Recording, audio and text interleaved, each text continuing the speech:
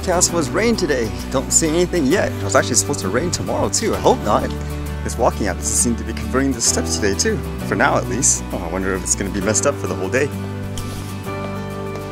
Actually tonight I'm going to start converting some of these duck videos into a 4K version because there was a lady that was really interested in sharing it with her friends and stuff like that. She saw that one video of the baby ducks trying to jump into the lake. You guys remember that one? She's like, I want to share that. It's the best video I've ever seen. So I thought, okay, for the Canada Day, I try to convert that. I think I know what I'm going to try in the early morning, the Canada Day. So I'll probably sleep a little early today, hopefully. Get everything done.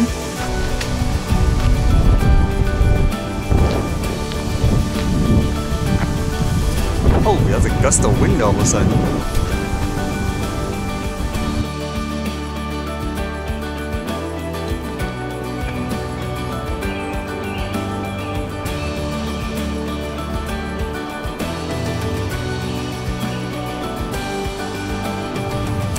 Very random. Actually, it reminds me of a story I read. I know Toys R Us in the US, they were going bankrupt or something like that, but apparently the Canadian divisions, they were doing very well. So it says here, Toys R Us Canada wants you to know it's alive and well and ready for its makeover. So apparently with the new buyer, it's now 100% Canadian owned, and yeah, like it implies, I guess they're gonna go on some kind of marketing campaign just to show people, hey, we're alive, come here. As well, with the rebranding, it makes me wonder how they're gonna rebrand it. I guess that's good anyways, to have the business like that basically afloat.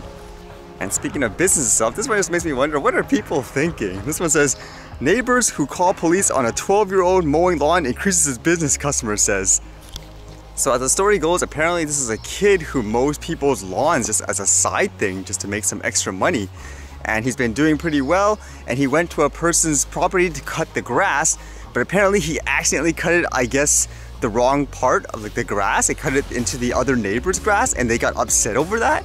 And because of that, they phoned the police on the kid apparently. According to this anyways, apparently those neighbor people, they called the police on things even with kids throwing like snowballs and stuff like that too, just to show you I guess how over the top it is in terms of what they would phone the authorities for.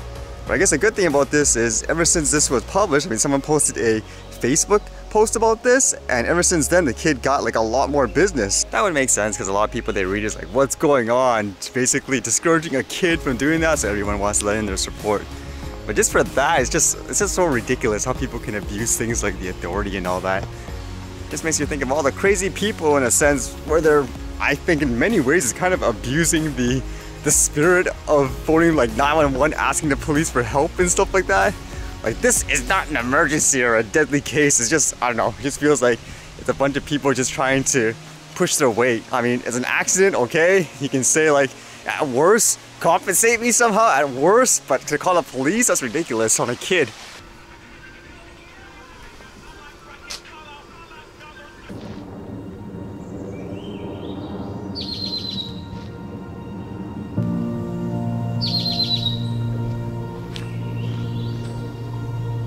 So many bird sounds here. I think that's a nest. That little bright spot there.